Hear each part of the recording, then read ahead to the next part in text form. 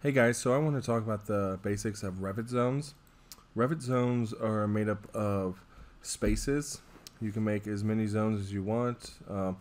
Also, you can make as many spaces as you want as well, as long as you keep adding new areas to the building.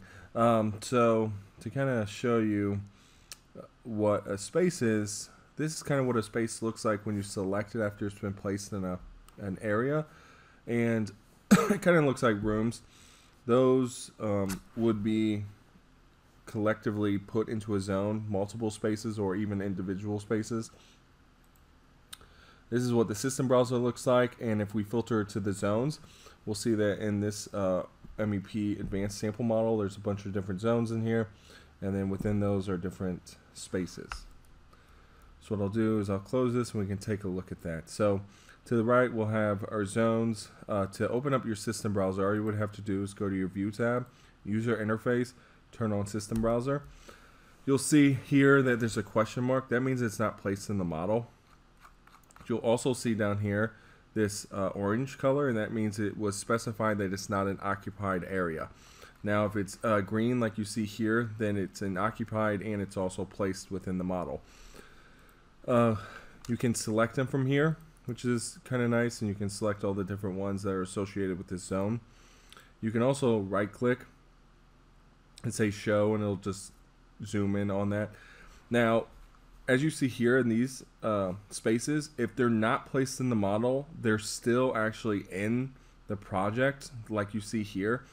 If you want to delete them entirely from the project, what you would do is right click and delete, but you could also create a space schedule that you can delete them from there as well.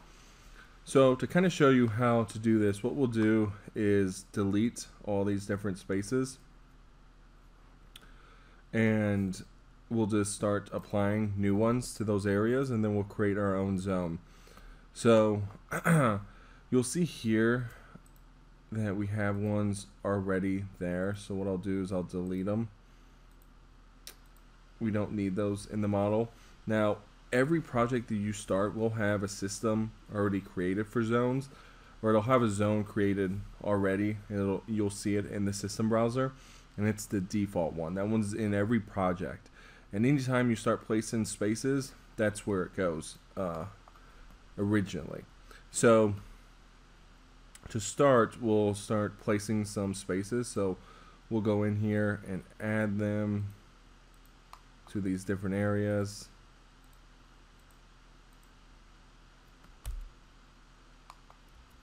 All right, and then you can see here that they're placed, they're in the model, here they are in their different names. Now, if you do want to name them, if you select them, you can come down here and change the number and the name of the space. And then if you keep scrolling through the properties, you can also see what zone it's associated with. So here we have zone default. Now, if we want to change this, what we'll do, since we want to create a new zone, see that there's zone 54, we'll create a zone 55. So we'll just come up here, click zone. We'll see that it's added to the system browser as zone 55. We'll extrude that, and we can see that 91D space was added to this project, or to this zone. We'll see if we select it. It's because we had it selected when we created the zone itself. Now, I can't tell you why sometimes this doesn't work, but you can select multiple zones and then, or multiple spaces, then create a zone. It'll move it automatically down, but half the time it doesn't seem to work correctly, or it's a hit and miss. I could be doing something wrong. I'd like to know if that is the case. Definitely, leave a comment. So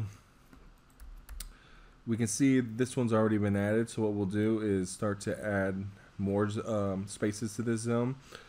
So we'll come up to the Edit Zone button, and then here we can add, remove spaces, and then finish and cancel.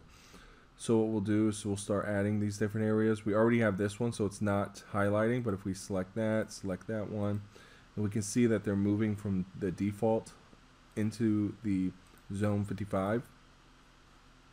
And we see we have them all in there now.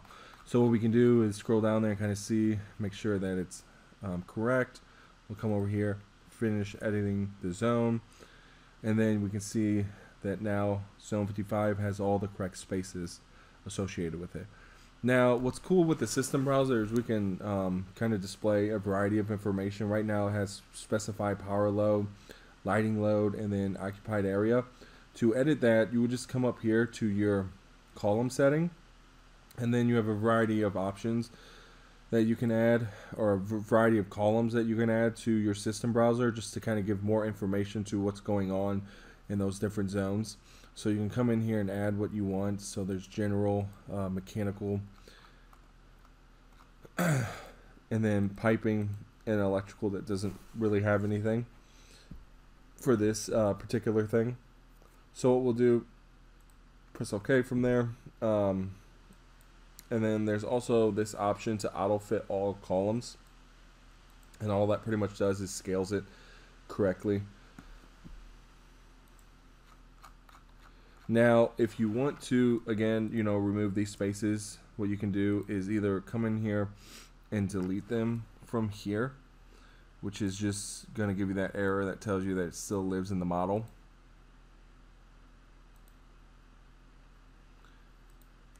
And if we scroll down, we can see that they're popping up with that question mark, just saying that they're not placed anywhere.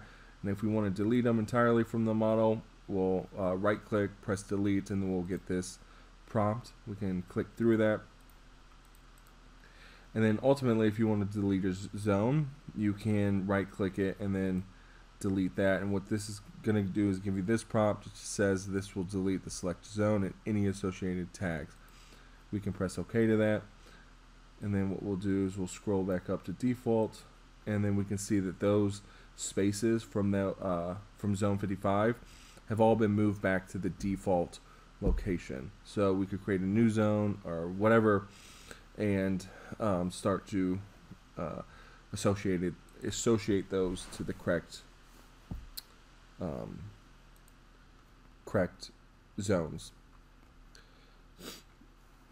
And if you want to change the zone name, all you would have to do is select on them, whatever zone that you want to work with, and then over here in the properties window, if you scroll down a bit, you'll find that there's a variety of parameters under identity data, and name is one of them, and you can just name them whatever you want. We can see that that's been shifted down here. So it allows you to better organize your zones and whatnot. So which is always handy, especially when you start placing rooms and stuff, and you get times where for some reason a room has been removed from being placed in the model. You can easily kind of filter down and identify those things either through here or through a space schedule. So hopefully this kind of helps you out with just the basics of zones and kind of how to work with them. Let me know if you have any questions on that, and or comments or whatnot. Definitely reach out, and thanks a lot for watching. I'll see you in the next video.